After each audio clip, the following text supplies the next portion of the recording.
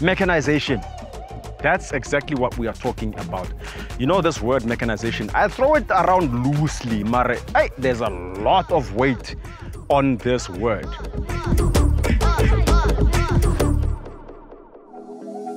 Okay, my name is Godfrey Hatang. I'm a farm supervisor here. What I'm doing here, I'm dealing with the mechanization of the farm, making sure that we have land that is prepared so that we can plant. So that comes with a lot. It comes with proper planning, of which you need to make sure that you have proper mechanization for that season. So every crop, we need a different preparation, but even if we don't have enough mechanization, but we rent them out from different people, of which is a challenge at some point. Yeah, it takes a lot to actually get the tractor to come here, because it's money, it's time. You need to make sure that you plan properly, arrange the guy who's going to come and assist you. And speaking of mechanization, what machinery does he need for your planting season? Obviously, we need a plow, of which that we use it as a first mechanization that we use to till the soil. We also need the high-speed disc to loosen the soil, because we don't use the rotavator, which is breaking the clods. As you can see, there's clods here. So the high speed, make sure that we don't have such clods, because the seeds can't germinate on top of this thing. So we need to loosen the soil. So we use the high speed disc after the plow. Then we put the high speed, then it loosens and level the soil. As you can see, it's very level. So that's when we can bring the planter. We need those three. Mechanization often throws people off. So how does one know what to buy when it comes to mechanization? Tabi, to answer your question, for mechanization, I would say for small commercial farmers, actually for any farmer, I would say you should always start at the back of your tractor that you have if you start, because your first phase of mechanization when you talk for crop production is obviously putting something into the soil.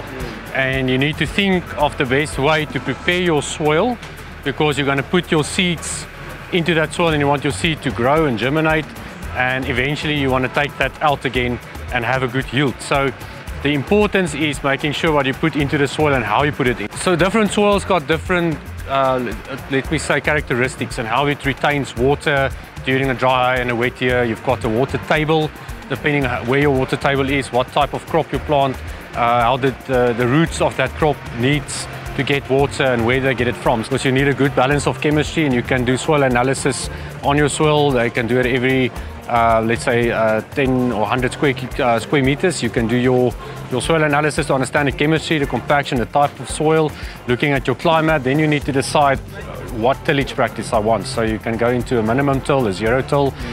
Some soils you're going to need to till at least once. Some it's once every 3 years, once every 5 years. But your soil analysis is the starting point. Once you've got that, then you need to do your seed bed preparation, as we would call it. And for that, you need a specific piece of implement that does that, but you need to know why you prepare certain seed beds and why you do it. The most important tool on your farm is the planter. At the end of the day, the plant is the one that puts the seed and fertilizer, if you go obviously with granular fertilizer.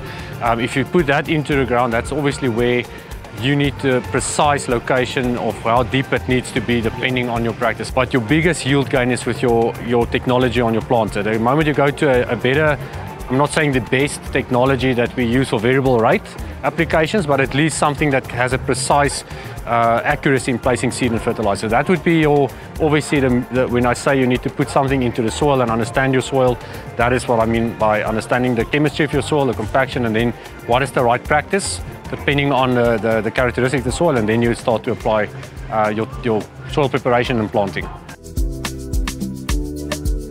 I'm here with Zanele at Inqaba Farms, and we're going to talk about how she gets around not having the machinery that she needs, especially now that it is planting season. Now, let's say now you have a bit of a challenge getting this machinery. How will that affect your productivity and ultimately your income for the farm? It affects the yield or our end results, our yield.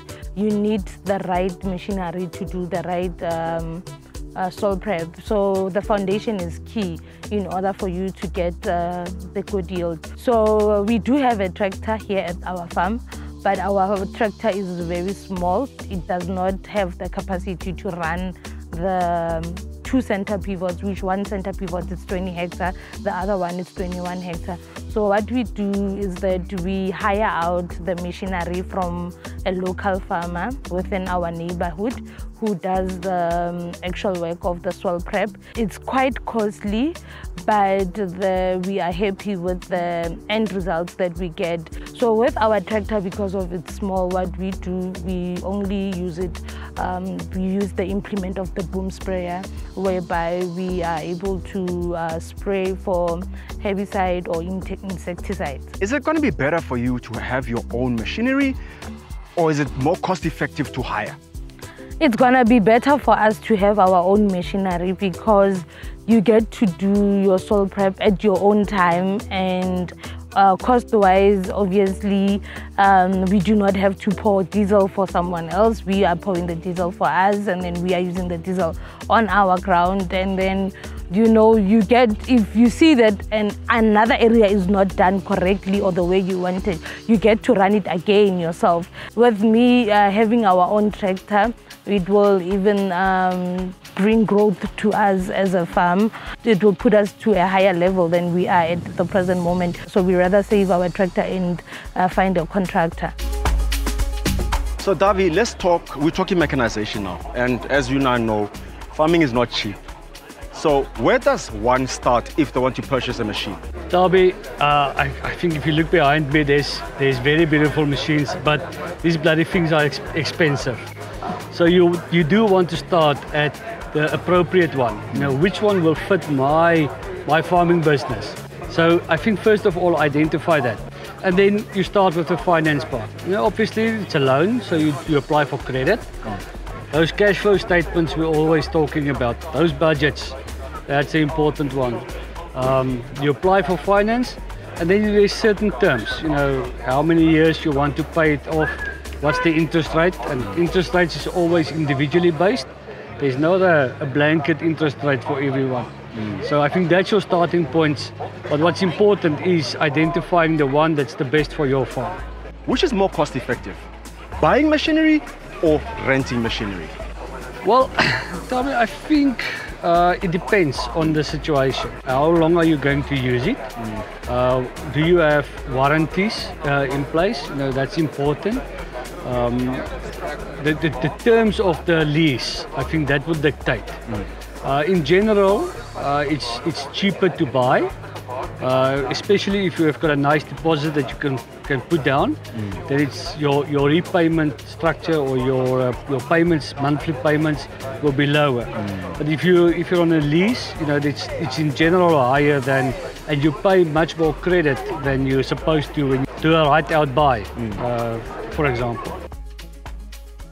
To rent a tractor is expensive. If you look at certain tractors per kilowatt with what we have in the market for financing used equipment, even financing new equipment at very reduced rates, very low deposits, you can actually buy a tractor because a tractor you use all the time. So depending on your business, not necessarily you see a lot of people saying rent is a better option on tractor than buying. If you have to look at rental options, planting is difficult because the planting window is very small, and if you and 50 other people are in the same market and there's only 25 people that can give the service, you're going to lose yield.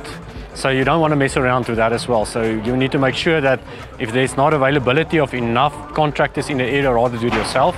But again, look for financing options. Where I would say that the change might come in is with spraying and possibly with harvesting. So harvesting, obviously you can get contract harvesters in.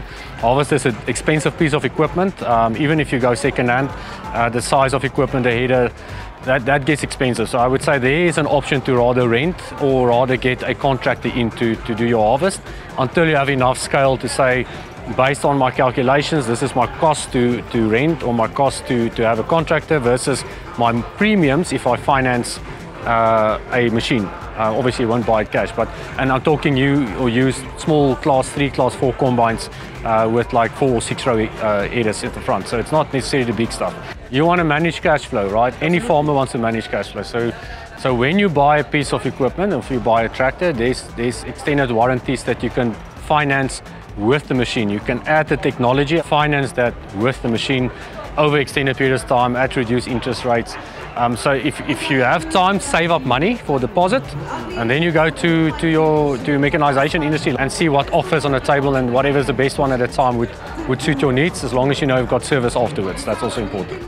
To all the organizations, whether it be government or private, watching this interview, what would you like to say to them in terms of assisting you guys for mechanization? To come to the actual farm and see the need of us having a tractor and the right implements, and also to cut down the red tapes, and they must speak to whatever their requirements must speak to a farmer.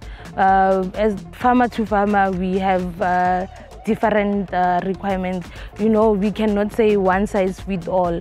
They actually need to come and see what can work for me, what can work for another farmer, and I believe that will put us in a good position, or in a different position, whereby we move from being small-scale farmers to be on a commercial level. Thank you.